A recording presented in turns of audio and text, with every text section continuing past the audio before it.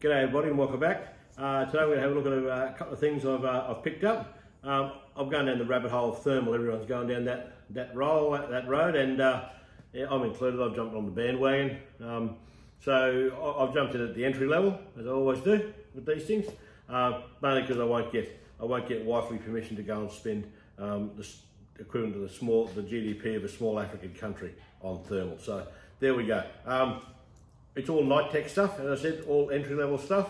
It is what it is. You can't expect miracles from this sort of stuff, but what you're going to do with it, and as I say, the entry-level, sort of lower-level stuff, it will work fine. I have no doubt about it will work fine. I haven't had a chance to field test it, just through circumstances, and the ducts won't line up at all. So, but hopefully, cross fingers, that's in the next couple of weeks. I've gone around around the paddocks and the bush and everything around here, just looking at things out the car and that, and I've no trouble spotting hares. I've got no trouble spotting deer, kangaroos, wallabies, dogs, anything. Cats, I've spotted cats, no problems at all. You can identify what they are, no problems at all. So here we go. We've got the NightTech, it's all NightTech gear. We've got the NightTech MS19 thermal scope, and we've got the NightTech XD Mini Sight 2 thermal monocular. So we'll start with the scope. What you get with it is basically the scope. Pretty comprehensive set of instructions that make really good because they're actually in English, so you can read them. It's good. Get a really nice little carry bag. That's really well padded and all that. You get that with it. You get your charger cable. These things, you shouldn't charge these things in here because they run on 4 of these little CR123 what are they? RCR123A batteries. It runs on 2 of these rather, and they're rechargeable. It's got a charging port in it, but it's recommended by the manufacturer to charge the batteries outside the device, and take your batteries out, because you put the thing away. You might use it for 8 months, and you know how it's with batteries when they go bad in appliances. But the batteries are not supplied. You have to go and buy some batteries. It takes 2. I went and bought 4, so you got some more. I bought myself a little cheap Kmart charger for the to charge things, and I went and bought a battery charger, a little Nightcore battery charger. That'll charge both the batteries, and I think that'll even charge the 18600s for those big torches. And this one can run off 240 power, or it can run off 12 volt power out of a car cigarette lighter. So there we go. You got to go and buy all that stuff. That's the way it goes.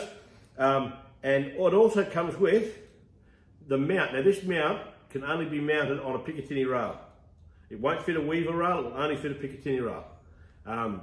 Weaver will fit Picatinny, but Picatinny won't fit Weaver. That's how it goes. So this is a quick detached mount, and you've got 4 spots there where you can set the scope at 3 different spots. It'll mate up to two screw holes, because you've got the 2 screw holes on the bottom. It'll mate up to 2 there, 1, 2, 3, so you can set your eye relief from where you want to set everything. And it comes with the 2 screws, obviously, and you even get, where is it? You even get your little tool, little cocky little Allen key, just to do everything up. So you can use this thing wherever, you know. Now we go to the monocular side of things. You get the monocular, obviously. As I said, this thing is reasonably clear. You muck around with it, you'll learn to use it. Nice set of comprehensive instructions. Again, happy days in English. Nice little carry bag, just a little drawstring carry bag there, and you get the charger. This one's got the built-in lithium battery. You charge this one through the wall charger. Okay, you get a couple of little lanyards and all that sort of bizzo, and even you get a little carry strap if you want to put the thing around your neck or over your shoulder, or go to the Mardi Gras with it, whatever. So what we'll do now is we'll fit this on a rifle, and first we have to fit a Picatinny rail on the rifle so we can get this thing on. So let's get into that. Rightio, we're back. Rain on the roof. Apologise for that. Not much I can do about that, but you never knock the rain back.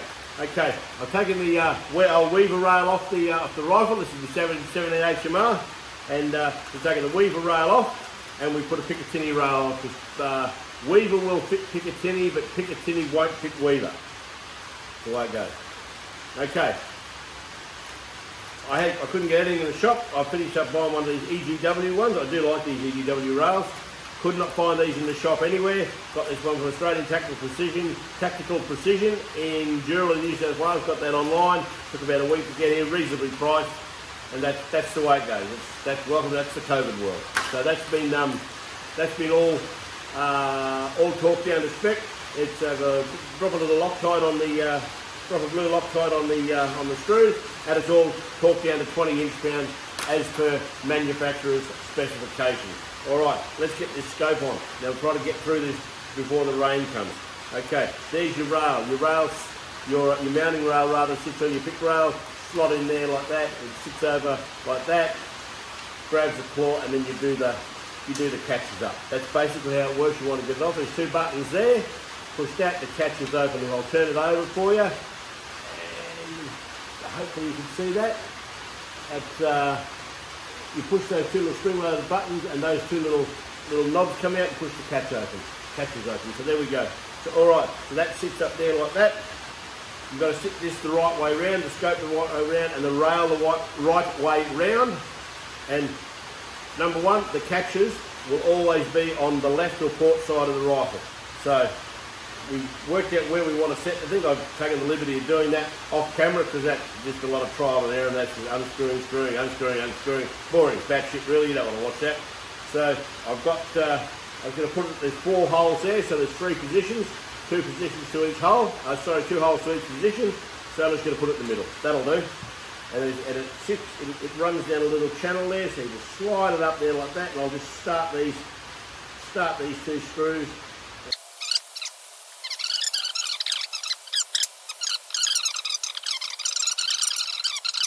So he's tightened up as tight as I want to get him. We'll just nip him right up. He's there. Oops. And he's there. So that's fine. He's nipped up. Right. He's the right way round, which is always good. That's going to look silly to get your scope on backwards. Okay, now I worked out we want him on the 5th slot in. 1, 2, 3, 4, 5. 4, 5 on there. All right, we've got our pick slot. We've got a little pick stopper there that sits in the slot. A tinny stopper. Right, there it is. So we'll just put him over there. He's got a catch. And we'll do that. And then we'll tighten these screws up. Now I'm going to come around here with my back to you, unfortunately. These screws are actually left-hand threads. It's usually righty-tighty, but it's lefty-tighty with these ones. For some reason, I don't know what that's about. So we'll tighten them up. Yeah, if I was using a torque wrench, that'd be 30 inch-pounds for these, but I'm just going to tighten these up as tight as I can get them because I don't need it overly precise. That's pretty tight. And that's fine. So he's on there now. He's as good as gold. I'm happy with that. But yep, that's nice and tight. Everything's tight. So to get him off, we press our 2 buttons there. 1, there's the other one, 2. Catch, roll him off, he's off. Easy as that. Now, this is one thing they tout about this sort of stuff. You can move these thermal scopes and night vision scopes between firearms. That's one of their big selling points. And the processors and all this in these things can store different profiles for different rifles. And the theory is you can move this from rifle A to rifle B. When you get it on rifle B, you reset your 0 for that, save that, you put it back to rifle A, you hit that profile which is already stored, and that should be bang back on. Because with these things, you're not moving an image, a clear image in a reticle or some such thing like you do on a normal day scope. You're moving a pixel. You're moving like on a little screen, you're moving a pixel, and you're basically designating a pixel as your point of impact. That's about as technical as I want to get, because once they talk about processors and all this crap, I have no interest whatsoever. So, as I said, they're entry-level stuff. It's not brilliant, but it will do the job. It will do the job. I have that sorted out clear. So we'll see how we go getting this on this other rifle. This is the old 243. So we'll see how we get him on him. Now, I'm just going to put him anywhere. Where's that pick stopper there? I'll just put him there for the purpose of the demonstration. Move forward, click, click. Throttlers are off. There we go. Now we've moved the same scope from one rifle to another rifle. Now what we would do is we would re-zero it to this rifle, store it, and then we've got two different profiles for this scope for two different rifles. So if you want to, say you want to shoot some bunnies with the little gun, and you want to use it on that, and then say late in the night you want to go and shoot some pigs with this big gun, you can just change it over, and in theory you should be right. I would suggest when you do it, just check it. And they have this thing, they tout, one of the big things they tout on these things is this one-shot zero. I've seen some people cite these things in. It's not quite the case. It's theoretical, but you'll do a one-shot zero, but you've got to do it at, say, 20 to 25 metres. Then you've got to move it back and do it again, and do it again. You try and do this at 100 metres, your variation when you move these reticles around and the pixels, the variations are too great. You just can't lose it. You're flat out hitting the side of a house. You've got to do it in small increments. You've got to do it on base magnification to start from there. So that's going to be for another video, sighting this thing in. So I'm going to leave this one there. I can't wait to use these things. I was going to go and sight this in this weekend, but as you can hear the rain falling on the roof, when I go to my mate's place to have a shoot, that spells quagmire, that spells bogged, that spells not doing anything. So that's the way it goes. I'm hoping they don't get too much more rain because I've got a trip on out west week after next, and they've had heaps out there, and I don't really want to be getting any more, or I don't want to cancel yet another trip. So we'll see how we go, and I'm going to put this one to bed. Okay, so as I always say, I would really like it before I get to the ending, I'll say, if you like this video and you got something out of it, please give it a like.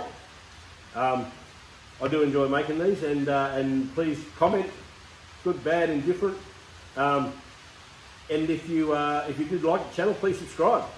It'd be really nice if you subscribe to the channel and keep things going. So I'll put this one to bed now. As I always say, you can tell your wife, tell your girlfriend. You can tell them both. You put them on the thermal to see how hot she is. And no to me, just go 2 clicks up. Ta-da!